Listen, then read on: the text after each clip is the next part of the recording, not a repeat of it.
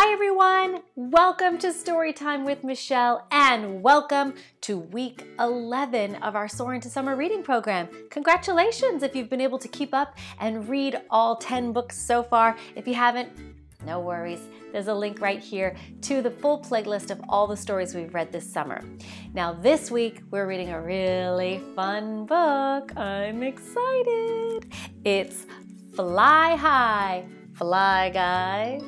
And if you've been keeping up with Storytime with Michelle, you know I've already read one of the Fly Guy books already. I'll put a link to that book down below, but I haven't read this one yet, so let's get to it. Ready? Here we go. Fly High, Fly Guy by Tedd Arnold. A boy had a pet fly. He named him Fly Guy. Fly Guy could say the boy's name. Buzz. Chapter 1. One day, Buzz said, "It's time to take a road trip." Fly Guy wanted to go too.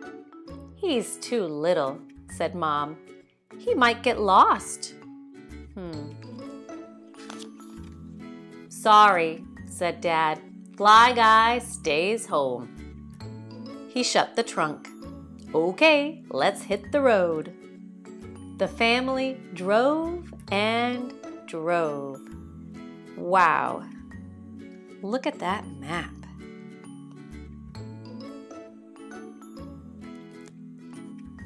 Looks like they're going to the beach. They stopped for a picnic.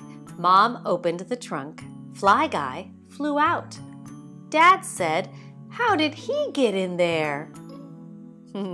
Buzz looks happy though. "Just don't lose him," said Mom and Dad. "Now, let's eat." Chapter 2. They drove to the beach. Looks like they had fun at the beach too.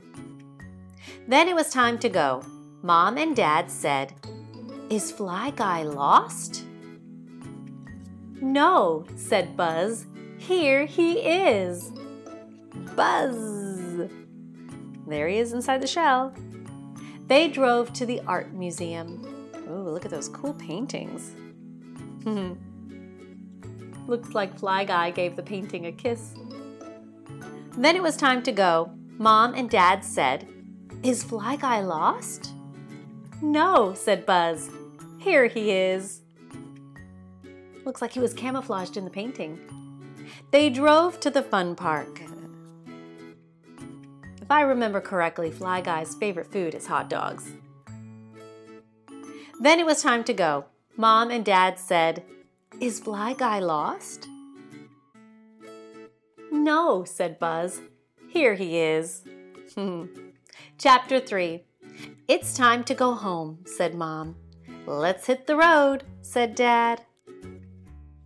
They drove and drove and drove and drove and drove and drove and drove and drove and drove and drove and drove and drove and drove.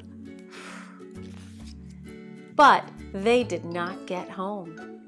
"We're lost," said Mom and Dad. Buzz and Fly Guy had an idea. Buzz said, "Fly high, Fly Guy." Fly Guy flew high into the sky. He used his super fly eyes to spy their house. Fly Guy led the way home. "Thank you, Fly Guy," said Mom and Dad. "You saved the day. Yay, Fly Guy!" The end. Wasn't that a fun book? Fly Guy sure is a helpful pet, isn't he? Help them get home. Do you have a helpful or a very smart pet? I'd love to hear all about it. Why don't you leave me a message down in the comment section below and tell me about your smart pet.